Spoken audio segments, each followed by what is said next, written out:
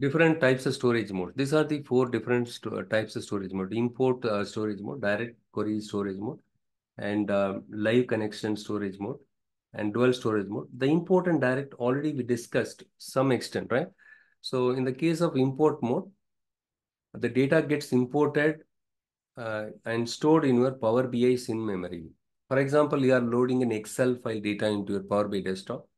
What happens is the data get loaded in your Power BI desktop itself. In the sense, the data gets loaded, the Power BI in memory. Anything in memory, the performance is pretty faster. What do you mean by in memory? For example, if I ask you your mom's phone number, mobile phone number, you can tell instantly because that is there in your memory. If I ask your car driver's contact number, or if I ask your mate's contact number, so you need to check your mobile phone and then you need to tell, right? Because you don't remember it on top of your head. In that case, what happens is you need to go and check your mobile phone about your driver number, and then you need to give it to your friend. There is a delay here. But if I ask your mother's contact number, it is there in your brain, you can tell instantly. So anything in memory, the performance is faster. Okay, this is simple analogy. Okay, so the import mode is nothing but in memory. The data will get loaded in memory behind the scene. It enables complex data transformation and modeling. Which one? The import mode. And this is one of the advantages of using import mode. You can use other advantage. You can use any type of data in import mode, whether it's a SQL Server, Oracle, or Dataverse, be it any source system apart from the Excel or JSON or other flat files. Okay, so you can use the import mode for any type of the file, and you can upload any type of the data in import mode. And also you can perform any data transformation once you load the data in import mode. You can make changes to your data model, everything. If you want to delete a column, if you want to rename a column, and if you want to drop the relationship and create additional relationship, everything is possible with import mode. The disadvantage, the flip side of import mode is data is not real time. Okay, the data is not real time.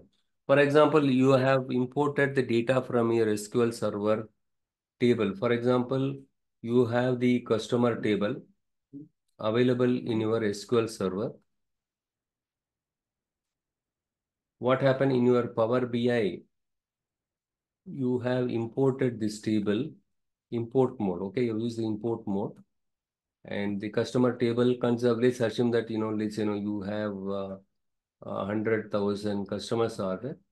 So once you import this, if you use the import mode, instead of direct query mode, if you use import mode, all the 100,000, 100K customers will get loaded in memory in your Power BI desktop. And this one, you imported it, let's 1 week back. Listen very carefully. 1 week back, you have imported the customer table from your SQL Server using import mode. So 1 week back, right? So after this, let's every day, new customers are also purchasing. It's not that, only 100,000 customers, you have it, only they purchase it from you. Okay. It's not like that. Every day, new customers can come. Listen, after 1 week, right, you have 500 new customers. These 500 new customers, it will not be there, today. If you see in today's data, which you loaded in your Power BI desktop, right? These 500 new customers after 1 week, right? What new customers they purchased, that new customer data will not be available. Okay. Hence, there is no sync up here, but you can schedule the data refresh. Okay. So in this case, to make your data that in the customer data up to date in your Power BI desktop, you need to refresh the data. Okay, you need to schedule the data refresh. This is one of the flip side of using the import mode. Okay, it requires data refresh. You need to set up the data refresh, everything. You cannot access the data in real time. Supposing you are using a direct query mode instead of import mode, you are using direct query mode. So what will happen is So whenever let's in your Power BI report file, right, you have the column chart, something like, let's each rectangle shows this is a north region, southeast region, west region, east region, and so on. Here you have the sales.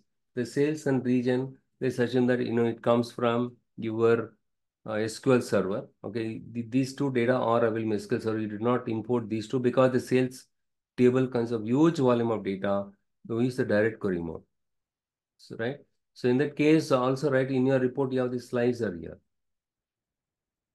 The user selected the north and south region. What will happen in each time when you make changes here in your slicer, the Power BI will read the data directly from your SQL Server customer table. Okay.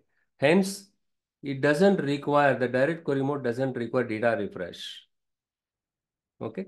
So in this case, right, in this case, whenever the user, right, they want to see north and south region alone, right? So it goes and, asks the SQL, hey, show me the north and south region sales, listing of sales table, right? So it goes and checks here, and then it sends back the up-to-date information to your report. Okay, so the real-time access is not possible in the case of import mode because you need to refresh your data to keep your report file up to date. Okay, but you cannot say what do you mean by real time? Real time, near real time. What is real time and near real time? Anybody has any idea? How about Ravi? Real time. What is real time? What is again depends on the company, right? Yeah, but in general, real time in the sense in seconds, 3 seconds, right? For example, a new customer and purchase and order it just in a few seconds back. That one should also yeah, here sales region. At least I have another table called region. Okay, the region or let's say customer. Okay, instead of region, I'll put customer here. Okay? The new customer purchased 3 seconds back. So what happens when you change anything, right? It goes and fetch the data directly from SQL Server customer table and also the sales table. So hence you will get the up-to-date information here in the case of direct mode because it is directly querying the SQL Server. Okay, but the import mode, it depends on the data refresh. Okay, the real time is in terms of seconds. Sorry, usually what they write some cases milliseconds. They say milliseconds also. Or let's assume that in this case 3 seconds. The real time could be right. Near real time. Near real time could be like 30 seconds or 40 seconds, something like that. So 3 seconds is pretty fast, right? So if there is a real time, data refresh that needs to be done, then you can use direct query mode, that kind of situation also. And in the case of near real time requirement, right? So your report, even if it shows the 30 seconds or 40 seconds back, it is fine. But in that case, you need to change your data refresh time accordingly. Okay. If you refresh your data on a daily basis, you cannot get up to the minute or even the near real-time data, you cannot get it. Okay, that is the disadvantage of using this one. Okay.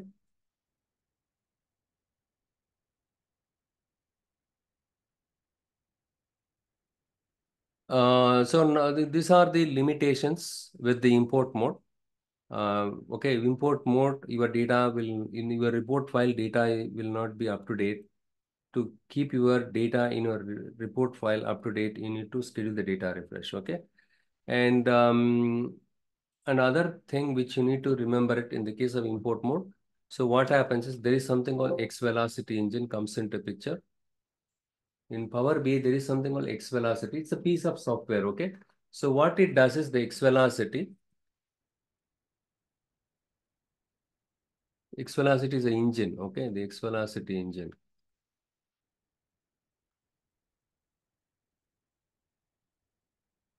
Previously, it is called as Vertipack.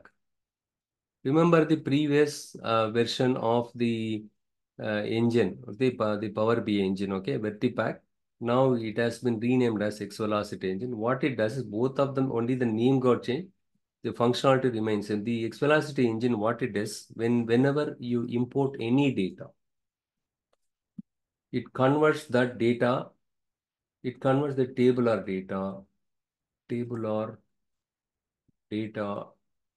it converts the table or data to columnar data. Step one. And second step, what it does is after it converts your table or data, columnar data, it compresses the data. It uses some compression techniques.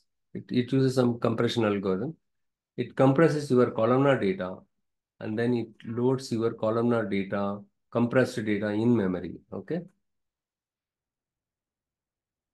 Load the compressed data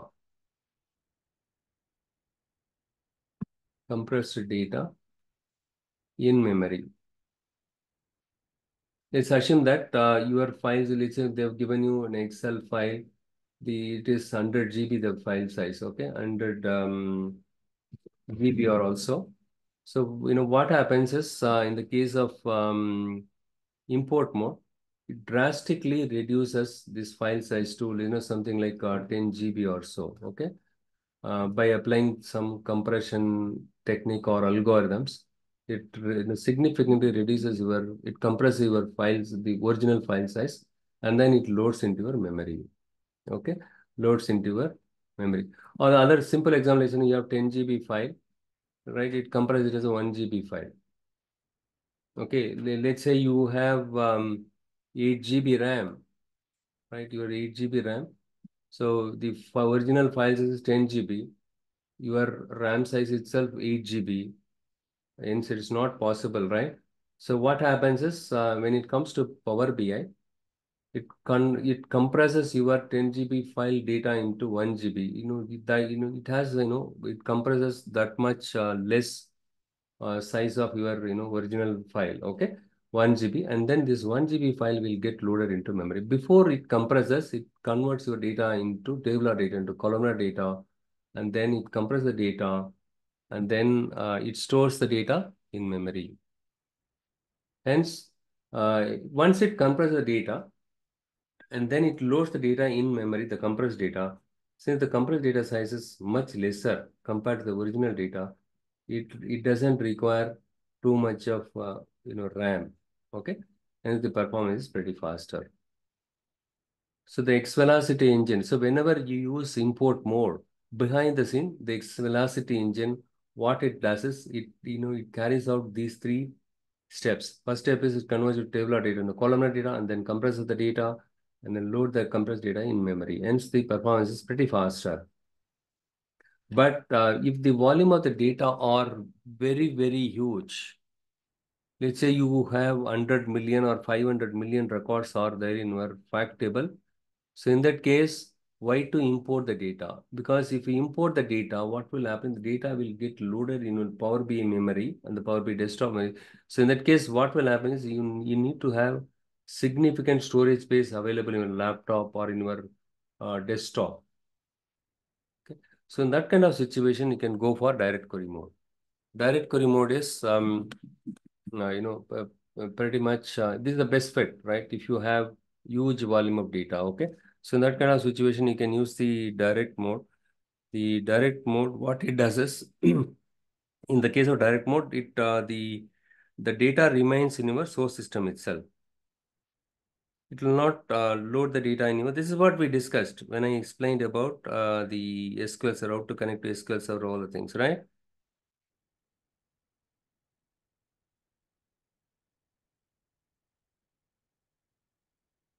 Okay, so the data remains in your original data source. It need not to import the data in your Power BI desktop. So each time when you make any queries, right, the Power BI sends that query directly to the source system. This is also I discussed already. It provides the real-time data access. This is another advantage of using direct query mode. So you want to get up to the minute, right? So what are the what are the new customers they ordered it recently? That one you can get it when you use direct query mode. And it enables working with large data sets without importing. Okay, you can work with huge volume of data or large data sets using direct mode without importing the data. You are just importing only the metadata into your Power BI desktop. What is metadata? Data about data. Okay, it is not going to load the table data in your Power BI desktop. Instead, it will just load the table structure alone, the table name and the column names, plus the relationship. Okay, the relationship, between the tables also, it loads that. That's all. It is not going to load the data into your Power BI desktop. Okay, these are the advantages of using direct query mode. Since in the case of direct query mode, it is not importing the data locally. You don't require too much of, it doesn't require a storage space in your system, even, desktop or in your laptop. Okay.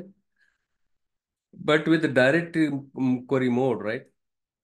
The flip side of this one is you have a limited data transmission and modeling capabilities. Okay. You cannot do the extensive data transformation like how you do it in the import mode. Another thing is the direct query mode works only with specific source system or source system applications. For example, you can use direct query mode with Oracle, SQL Server, SAP HANA, and a list of other things. I'll just share the link. Okay, so only the specific source system or limited the applications only you can connect with the direct query mode. For example, in the case of MySQL Server. How many of you are aware of MySQL Server? The Facebook, when they first launched their the app, right? The Facebook app. So they were using MySQL Server. Now, Oracle, they acquired MySQL Server software. It was previously the free version. Now also it is free, but you have enterprise version is also available. Okay. MySQL Server, you cannot use direct query mode. Okay. So these are the limitations with direct query mode, and performance depends on the underlying data source. Okay, if your data source is SQL Server, Oracle, or DBMS, already they would have done a lot of fine tuning from this database system itself. For example, you have huge volume of data are there in your fact table. Let's say you have the sales fact or order fact. You have something called order fact table. You have huge volume of data are available in your SQL Server or Oracle. What they would have done, they would have created partitions. Okay, they would have used partitions. Instead of storing the 500 million records, right, in the table, what they do is they store it, these data into different partition, partition 1, partition 2, partition 3, partition 4, partition 5, and all. So what do you mean by partitions? They break the entire file data into 5 different partitions. Store this data in one system, other thing in another system, other thing in other. Let's 100 million, you store it in one system, other 100 million here, other 100 million, other 100 million, other. So in the case of Hadoop and all, right, the data will, you have the distributed storage and parallel computing. So in that case, right, you don't have to worry. It takes care of splitting the data and storing the data across the systems in your cluster. It's all taken care automatically. But in the case of SQL Server, you need to create the partition explicitly. This is the responsibility of the database administrator. So already they did everything. Okay. In this case, the performance will be faster. Okay. For example, order fact table, they did not create any partitions, or they created the partitions, but it requires, additional partitions. Okay, only after creating additional partitions. But as of now, we have partitions, but we need to do another sub partitions also within each partition that has not yet been done. So in that case, obviously, though you are using SQL Server, though the partitions are available, the performance will not be faster in the case of direct code. That it doesn't mean when you use the direct mode, the performance will be faster in all the cases. It depends on your source system also. So what, let's you have the lookup tables or dimension tables. So for example, you have region dimension table and dim region dimension table. And let's say you have the date dimension table is also available in your SQL Server itself. So in this case, since these table volumes are very less, they cache this data in memory. They cache this data in memory. They will ask you, how did you improve your report performance? My report performance is very, very slow. How did you can also tell them we have suggested the database administrator to cache the files that have less volume of data in the cache, hence the performance is pretty faster. And also we suggested them to create partitions. They say no, partitions are common thing. They would have done it. So partitions were there, but we requested them to create the sub partitions also. For example, this partition stores only north region, south region, east region, west region. Okay. Within the north region, quarter one, quarter two, quarter three, quarter four, sub partition. Okay. So in that case, if your report, listen, if you're reporting requirement something like, I want to compare north and all the regions quarter one sales. So it goes to the north region, and it goes only to this specific folder, and then it picks up this data quickly, right? Hence the performance is faster. Okay. So you can suggest them, we suggest them to create the sub-partition, already partition, but by after creating the sub-partition, the performance was faster. And also, we have suggested them to cache the data in the SQL Server database itself. Hence the performance is pretty faster. Okay. Though you have SQL Server also, you need to do some kind of fine tuning everything. Okay. The query also, you need to write it in an optimal way. Otherwise, the performance will not be faster. So in the case of direct mode, the data will not be imported in your Power BI desktop. Okay. It will still remain in your source system SQL Server itself. Whenever, the user applies the, you make any, change selections in your slicer, in your report. For example, they want to see north and south region. So in that time, a query will be sent to the SQL server, and it will execute that query, and then the output of the query will be sent back to your visual. But if you are using the slices more frequently, you will find some kind of hotspot. Okay, there will be a performance issue. Okay, for that, how can I deal with it? That we'll discuss it as part of performance tuning. Okay, later point in time. Okay. So these are the advantages and disadvantages of using direct query mode. Okay. The other advantages here, right? You don't need the storage, too much of storage space on your system. It doesn't require too much of storage in local system. Okay, because the data remains in your SQL server only. On a need basis, your Power BI queries the SQL server. The SQL server send the data back to your the requested data. It will send back to your Power BI desktop. Hence, the performance is faster, and it doesn't require storage space in your thing. Okay. Next one is the live mode. Live mode offers real-time data access. Live mode is also similar to your direct query mode on itself. Okay. It offers a real-time data access because here you're not importing the data. The live mode, you are simply even in this case, right? You are you are loading only the metadata. Okay. It leverages the processing power and scalability of the external data source. Okay, let's say we have something called SSAS, SQL Server Analytics Service. SQL Server Analytics Service. This is software, okay? So here you can create cube bundle. What is cube? What is cube? It's a multi-dimensional one. It's a multi-dimensional one. And so to say it, once you create the cube, you can do slice and dicing. You can do slicing and dicing.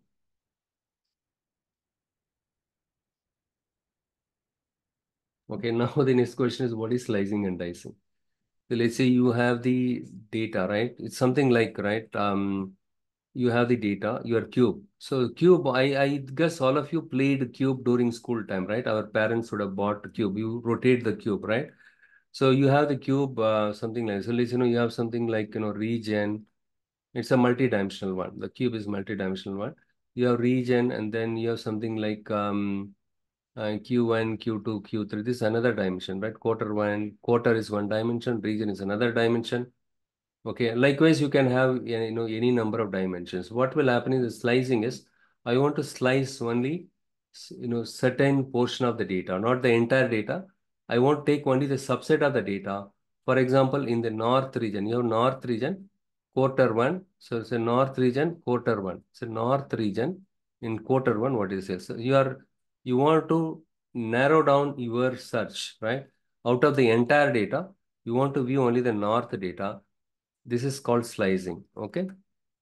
You want to view only the subset of the data, only the north data, because your data, you have, let's 500 million records are there.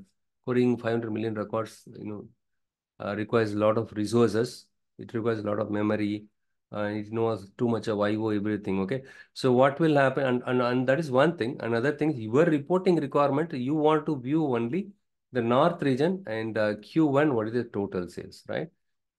So you did slicing. You want to view only the quarter one, performance on the north region. So in the north region, let's say, you have 5 million records are there. But out of the 5 million in quarter one, if you see it, just, maybe, right, 1 million records will be there. So in the north region, quarter one, just 1 million records will be there. You have subsetted the data, that is called slicing. Within this 1 million data, you are doing the multi-dimensional analysis. Okay. So other analysis, like, north, in the north region, quarter one, and quarter one, salesperson wise, sales or district manager performance, you want to see it, right? So this is called slicing. I think you just subset the data, and in the subset data, you do further, analysis. Okay, you are doing multiple analysis, right? Multidimensional analysis. That is called slicing and dicing. What they do is, they identify all the dimensions that are required to perform the analysis. For example, you have the region dimension, you have date dimension, you have store dimension, and you have employees dimension, and you have the category dimension, subcategory dimension, product dimension.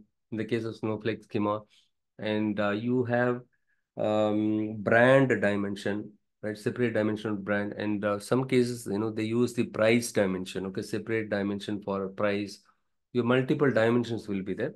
So, but your measures are stored in a fact table, right? So what will happen is, in that case, all this, in the case of cube, right, the dimension measures will be stored.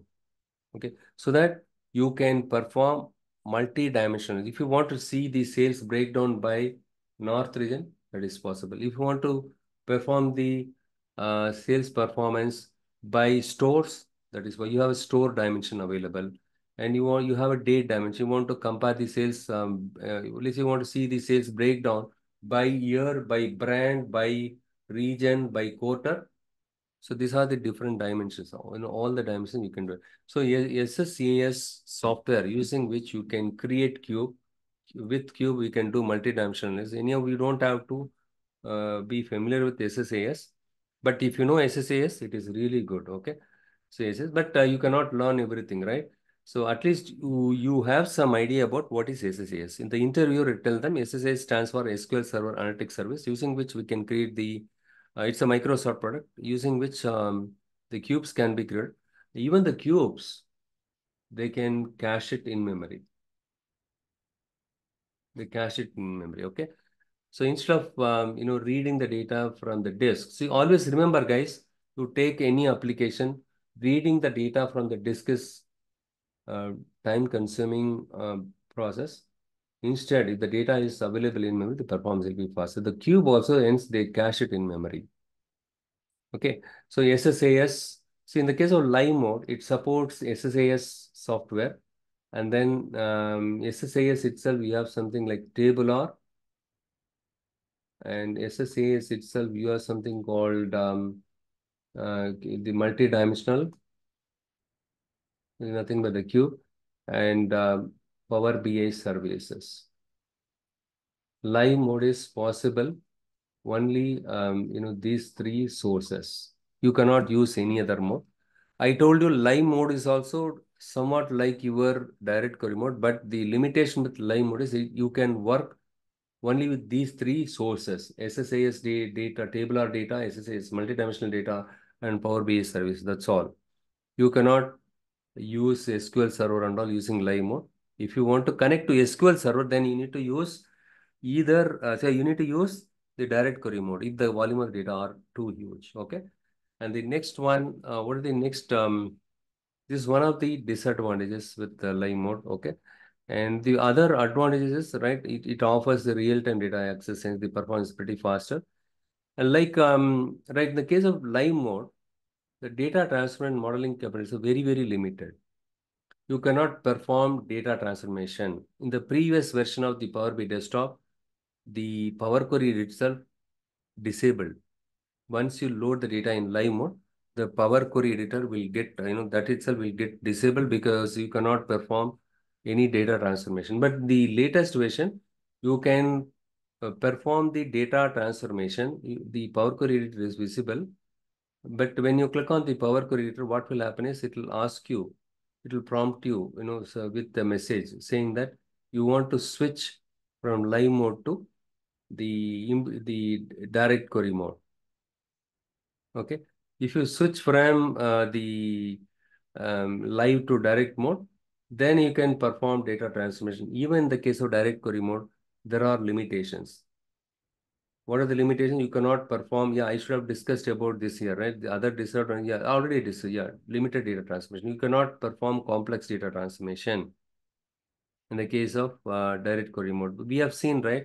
If I use order by in a query, it is not working. If I merge the data in Power Query, it is not working, right? In the case of direct query mode. So you have limited data transmission capabilities available in both the direct query mode as well as the live mode. And in the case of live mode, the data transmission, very, very limited. If you want to perform data mesh, you have to switch to direct mode or you need to switch to the import mode. Then that one defeats the purpose, right? If you wanted to view the data in real time, and also other thing is that you cannot mix up other data with the live data.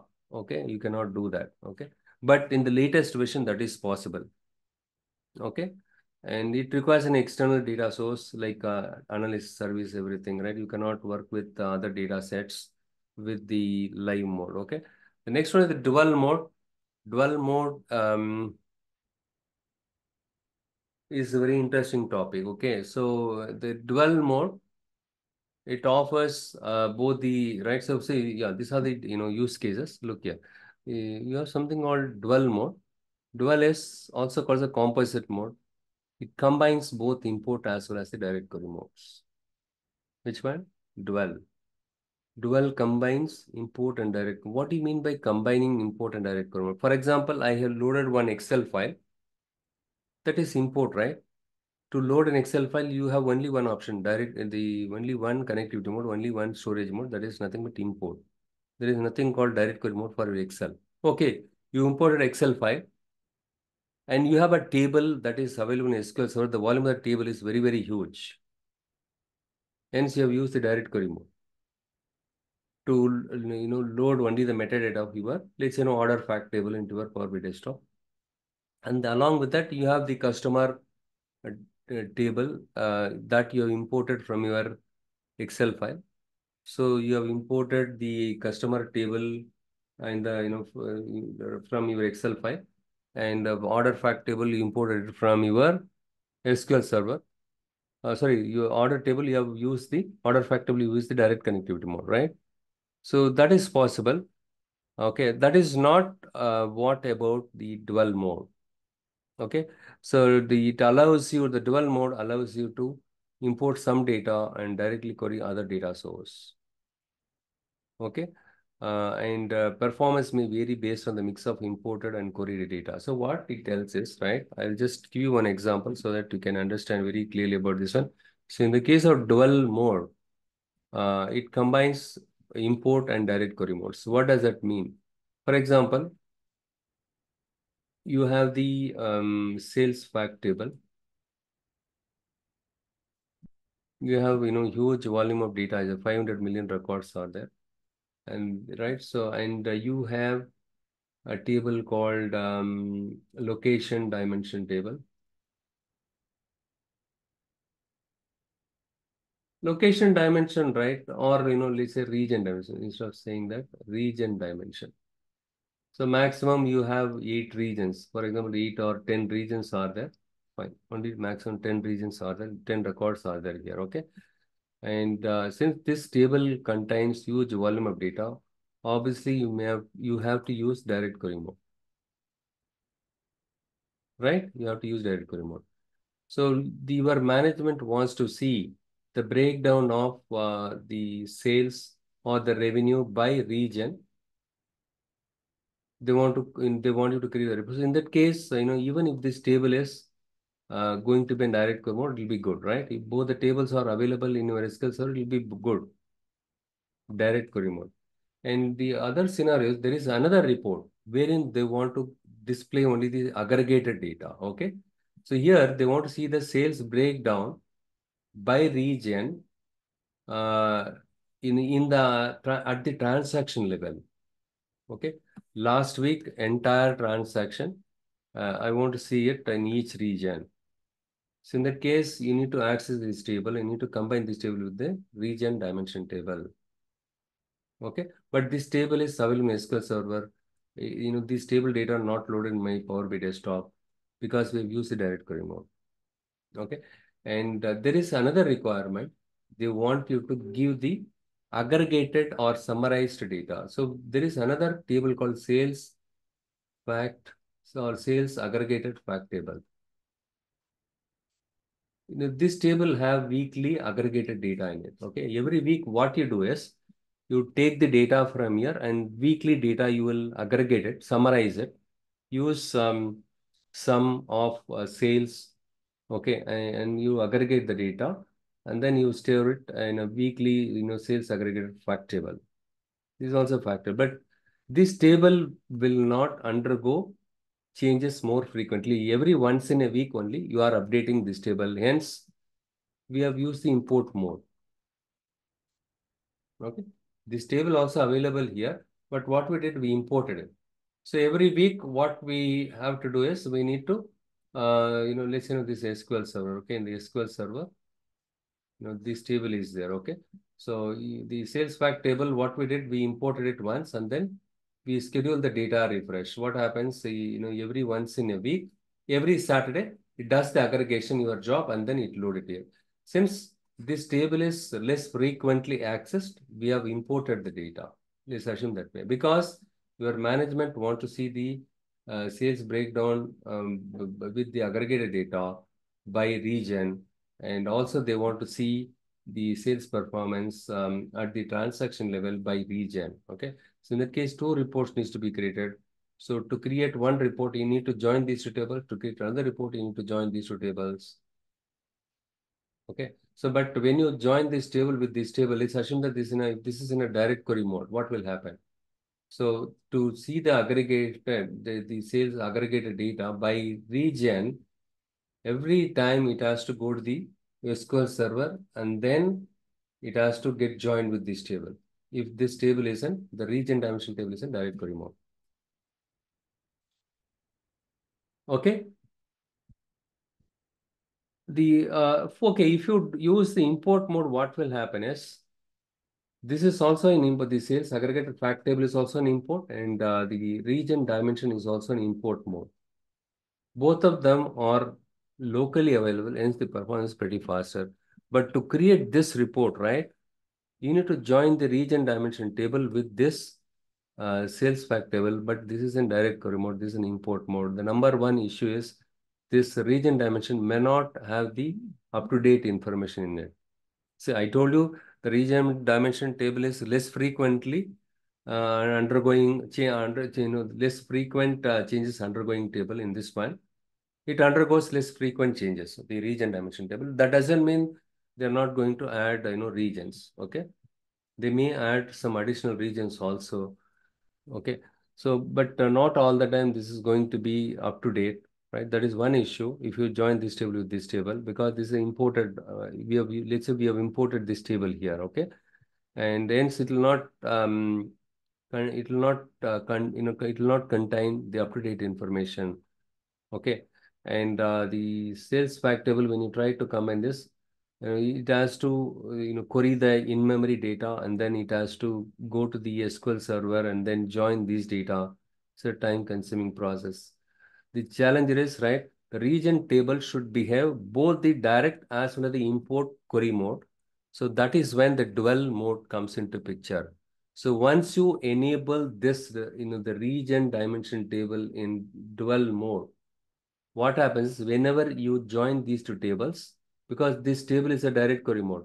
Whenever you join this table with this table, it will get switched to direct query mode automatically.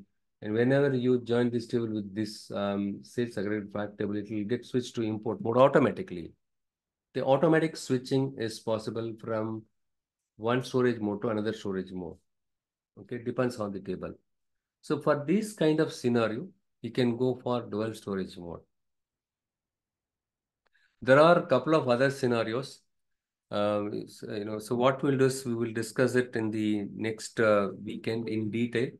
We have, couple of, almost 4 to 5 use cases are there. We'll discuss it in the upcoming. It's a very interesting one. Okay. In the meanwhile, you watch this video.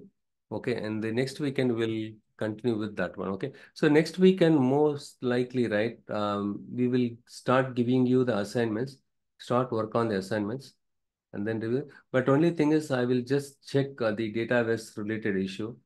Okay, why the credentials, so why my authenticator app the number whatever generated there is not in sync with the website thing, right? The Power App site number.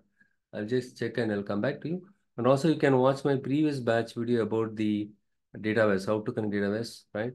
And you will get to know, right? So even in the case of database, you can use both the direct and import mode. That is also possible there.